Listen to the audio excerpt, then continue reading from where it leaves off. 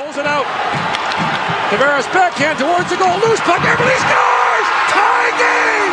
Can you believe it? The decision you've made to listen to this audiobook could be one of the best decisions you ever made to help improve your hockey career. To also help improve all aspects of your life.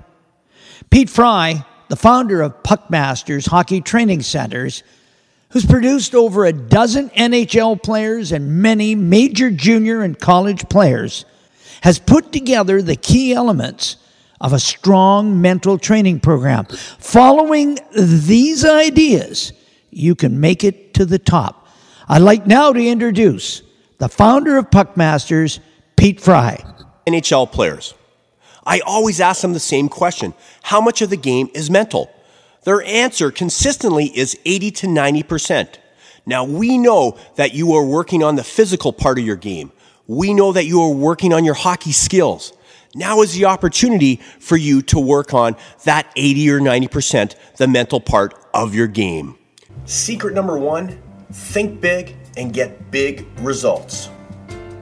You have to think big to be big.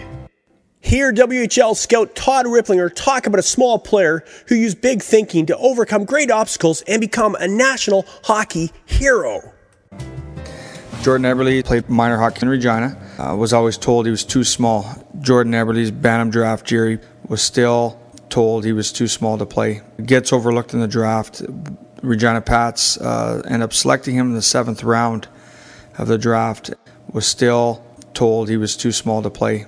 Gets an invite for the World Junior Championships, Team Canada. They go on to win the gold medal. Jordan Eberle scores with 5 seconds left in the game to tie the Russians in the semifinal. Pulls it out.